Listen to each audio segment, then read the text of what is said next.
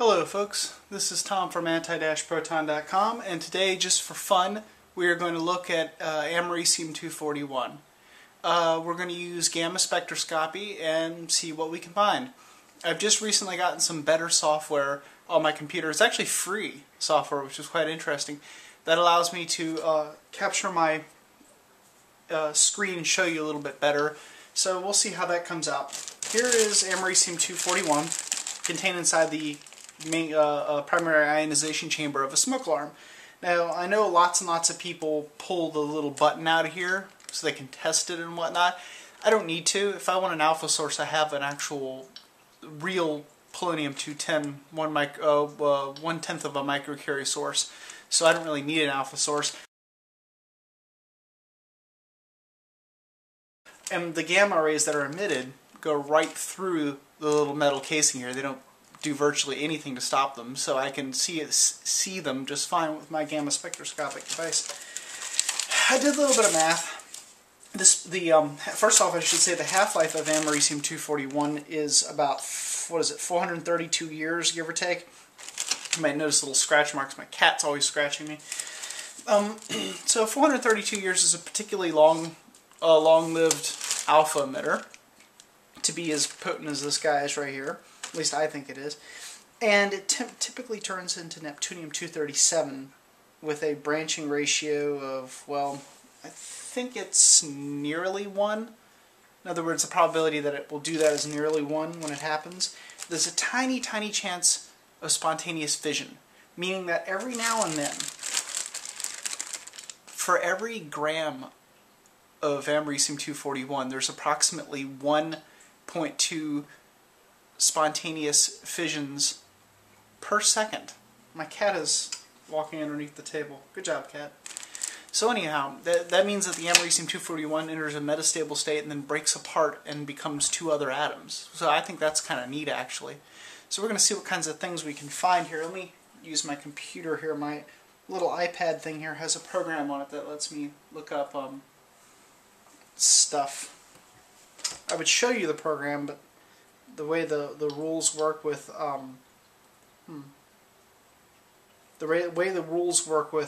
showing stuff on the computer, I can't because somebody else owns it and copyrights and such, which is annoying. I've calculated that a specific activity of 126.9 gigabecquerels per gram means that 1 gram has 3.4297 times 10 to the 6 microcuries of activity.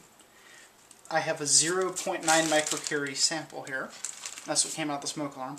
So I divide that by the number of microcuries, and I end up with 2.624136. So 2.62 times 10 to the negative 7th grams. So approximately 0.262 micrograms. I have nearly 1/3 of a microgram. That's not very much. And so that means that the possibility of spontaneous fissions per second is, well, very low. But given the entire time that I own this, it will probably undergo a couple. Okay, let's see if we can pick it up. As you know, it's an alpha emitter, but I can't detect the alpha because inside of this casing I just can't get to it. So we should be able to pick up gamma from it, though. As you can see, well, let me pull this back for a second.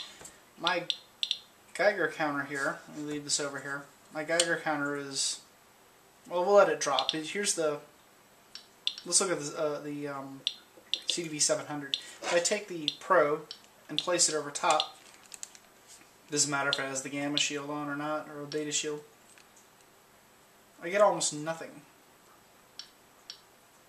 Maybe a little.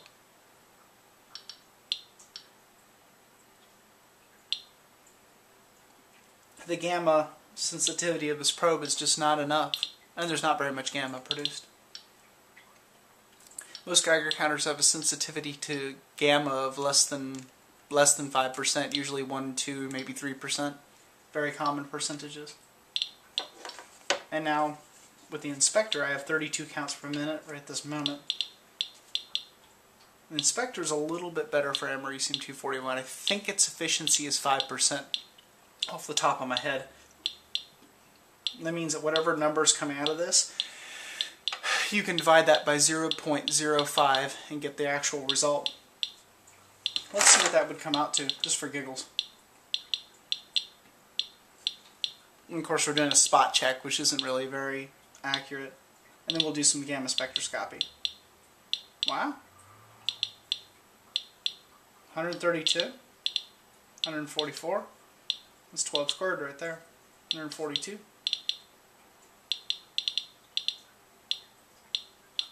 152. Let's say 140 minus background of about, let's say 32, divided by 0.05, just kind of ballparking it here, would be 2,160 counts per minute. There's lots more gamma coming out of here than we're able to detect.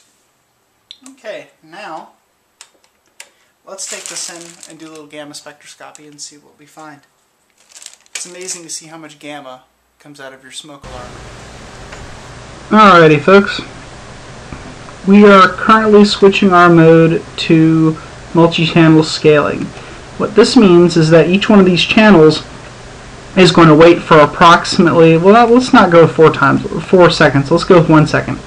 Each one of these channels down here, which is 1024 in number, will count as many gammas as it can with a rising dot here to signify how many it finds within 1 second period of time, and it will move across slowly as it does this. So we can get a good idea of how many counts per second that we get. Let's cut the unit on, and then let's start accumulating, and we'll see what we get. Each one of these little channels down here, as you can see, is counting for 1 second to see how many gammas it gets. There they go. And it looks like we're getting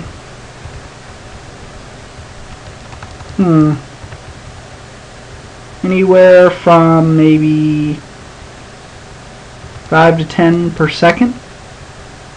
These numbers are very small. I'd have to actually sit down and count them all to tell you for sure what the average is, but somewhere beneath 16 per second. And let's see if I have a calculator. Here I have a calculator. Let us say that the average is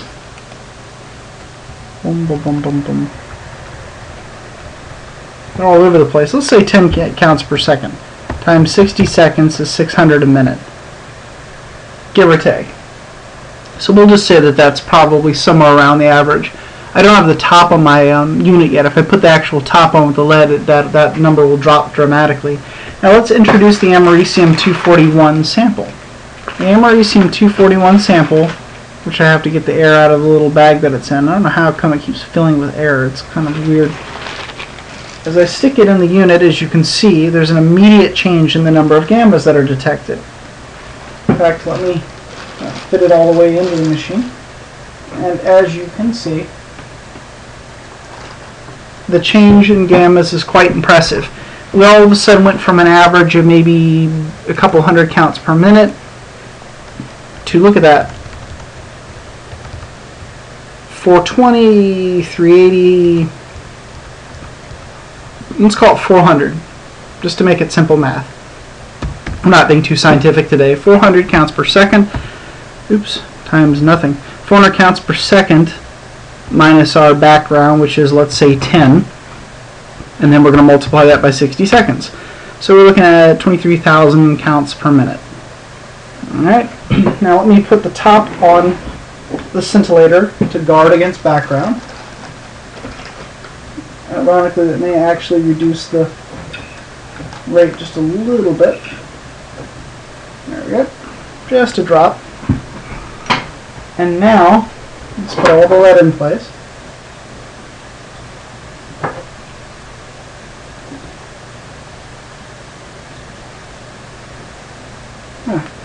All the lead is now in place. As you notice, the readings have statistically dropped just a little tiny bit. Look at that. They're now in the 340s and 350s where they were originally up in the 400s. Well, give or take. Anyhow, let's stop.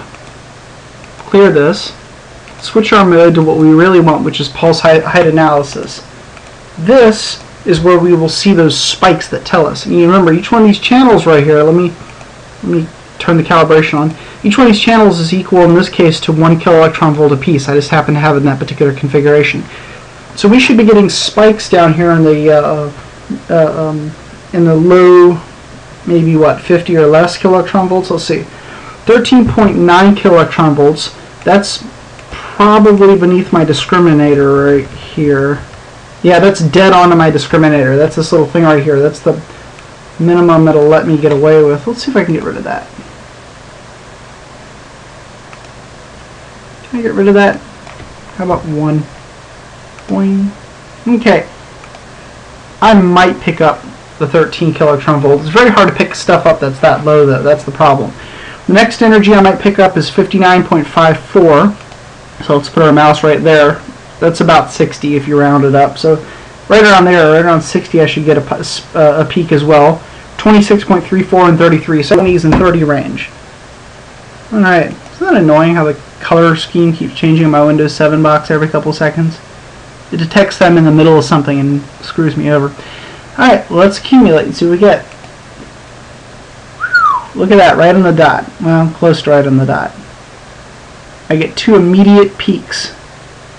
Normally I get a big background peak that shoots up right around here somewhere, but I'm not seeing that today. The reason is probably that the Americium-241's actual gammas are hitting around the same energy as the background peak, the background X-ray peak I usually get right here, and they're probably kind of like blurring with each other, so it's probably hard to actually tell which one is which. Let's switch to another view. In this view, each one of these channels is equal to 1 kiloelectron volt, but each one of these Y axes pieces right here are equal to a count, and they're not equal to a linear count. They're equal to a x squared type count, meaning that from here to here is 16 counts, from here to here is 16 to 256, from here to here is 256 to 4,000, from here is 4,000 to 64, 64 to a million, million to 16 million. So as you can see, each time that as you can see, the y scale here is kind of like curving up in an x squared sort of fashion. Let's switch to an actual one-to-one relationship, the linear view. As you can see at the linear view, these are proportional all the way up. I currently have them scaled a little bit, but they are proportionate all the way up. Alrighty, let me scale that down. Look at that go. Each one of these little bits here is about 500 counts. Let me click on the very top one right here. Oops, let me just use my arrow key. As you can see, at 62 kiloelectron volts, I'm getting tens of counts per second. See that? And 62 kiloelectron volts should be pretty close to what I'm looking for. I was looking for 59.54. My calibration can be off by 3 or 4 kiloelectron volts in the low range, and it can be off by 5 or 6 in the high range. So that's pretty close. Look at these peaks go. Good grief. Let me scale them back down again. Alright. Beautiful. That, friends, is Americium-241. Switch back to the other one. Let me use the peak finder so it can show you. Oops. There we go. Exactly what we're looking at. Now, this is what comes out of an average smoke alarm. My smoke alarm is 9/10 of a microcurie. Some are more, some are less. So it's 1/3 of a microgram of Americium-241. Most people probably wouldn't even realize that there was this much gamma coming from your smoke alarm. The probability of dying in a fire, but when not having a smoke alarm, is significantly higher than the probability of getting cancer from a smoke alarm. In fact, I've never actually heard of a proven case from a smoke alarm of cancer, although I'm sure all the people on YouTube will go tearing out as fast as they can and look up statistics and documents and research to prove me wrong, as is always done. But realistically speaking, some people probably have gotten cancer from smoke alarms. Probably. I don't know if that can be proven or not. It's so difficult to pin down the cause of cancers. But think of how many people die in a fire every year from either having a no smoke alarm or a non-working, a non-functional smoke alarm. And the risk is worth it. It's kind of like getting an x-ray, for example. If you have something wrong inside of you and you have an x-ray, your chance of cancer increases ever so slightly from the x-ray, but your chance of dying from whatever it is that's inside of you might be technically higher if you don't have the x-ray. So it's a cost-benefit analysis, if you like. It's kind of obvious. Alright, so there you can see Americium-241 almost assuredly all the way across. Okay.